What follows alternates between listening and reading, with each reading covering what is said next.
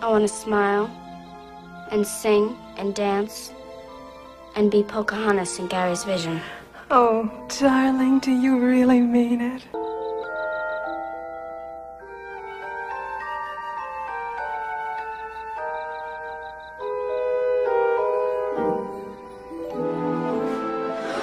Christina Ricci, or as you may remember her, Wednesday Addams, received early recognition as a child star mostly thanks to her breakthrough role as the creepy little girl in the 1991 film The Addams Family and its 1993 sequel, The Addams Family Values.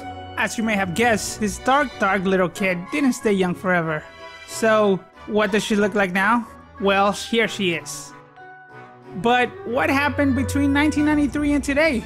Well, after her newfound fame, she starred in the following films: 1995's Casper, Chrissy! Now and Then, The Ice Storm, Buffalo 66, Fear and Loathing in Las Vegas, Sleepy Hollow, The Men Who Cried, Prozac Nation, also the TV series Malcolm in the Middle, Anything Else, Monster, Curse, Penelope, Black Snake Moan, Speed Racer, Afterlife, Alpha and Omega, Bucky Larson, Vel Ami, Around the Block, Mothers and Daughters, Z, The Beginning of Everything, Disordered, and 2019's Escaping the Madhouse. There, wasn't it nice to see her grow before your eyes?